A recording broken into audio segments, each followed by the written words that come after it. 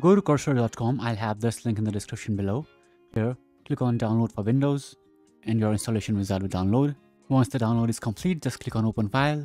Click on I accept the agreement, click next, and this is where your cursor will be installed. If you don't have 447.9 MB, just click on browser and choose any other location. Click on next again. In your case, you'll not be asked this. I'm being asked this because I already had cursor installed. Click next. Here, keep these two selected and click on next. Click install, and finally your cursor is being installed. Once the installation is complete, this launch cursor will be checked by default. Just click on finish and your Cursor AI code editor will open up. Now let's create your first project and let's get started with vibe coding. Click on file, click on open folder, and let's create a new folder. You can create it anywhere you want. I'll just create it inside D drive, and let's just call this folder my website. Okay, click on select folder, and now your project is open here. As you can see, there are no files right here. It is empty. Now here on the right hand side, you can see this new chat. Now here you can see agent or ask or manual. So what you can do is, if you want Cursor to automatically code for you, create files, change files, you can just click on agent. But if you just want suggestions on what to do and what to change, you can click on ask. But since we are doing vibe coding and we want agent to do everything, I'll just click on agent. And let's say I want to create a portfolio website for my projects and my showcase. So what we can do is write a prompt like this: create a portfolio website. So let's say we want a header section, right? And then let's say we want projects showcase, and after that let's say we want testimonials, and finally let's say we want contact. All right, contact us form. All right, so basically let's just give it this much info and let's see what it creates, and then we can fine tune it as we want later on. So here auto is selected. All right, this means that your model will be auto selected, and let's just send this and let's see what it creates. So here you can see that it is creating index.html, and after this is done, this file will be automatically created and it will be shown here on the left hand side. As you can see, index.html is created.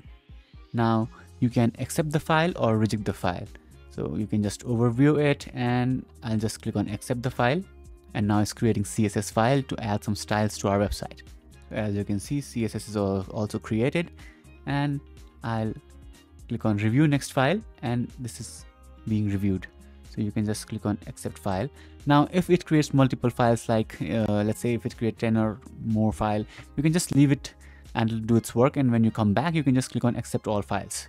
So right now it has also created script.js, readme.md, and I have not clicked on any except for these two files, right? So but these two files are created anyway. Here, as you can see, you can browse the files one by one, and you can also see the files here. These two files are already accepted, and in these two files you can see this accept button here. You can just click this and these two files will also be accepted. Now that our whole project is ready, let's not go into the code here and let's see if this works or not. So what I'll do is I'll go back to my index.html here. Now I'll right click on this and go to reveal file in Explorer, and our project folder is open here.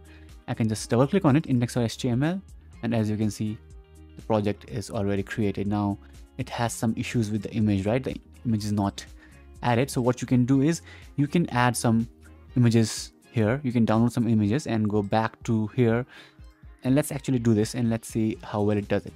So I'll just try images, and let's download this one.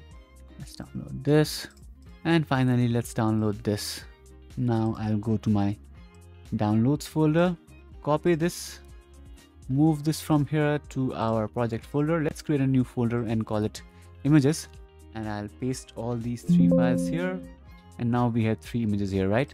Now let's give this a prompt and tell it to use those images in my project section. Okay, so let's see how well it does it.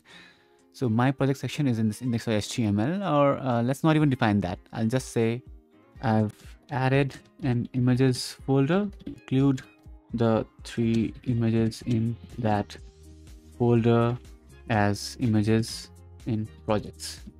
Let's just say this much and let's see if it can actually do this or not. So as you can see, it listed 3 item images, and now I will show you the change. So this was the original thing that is in red.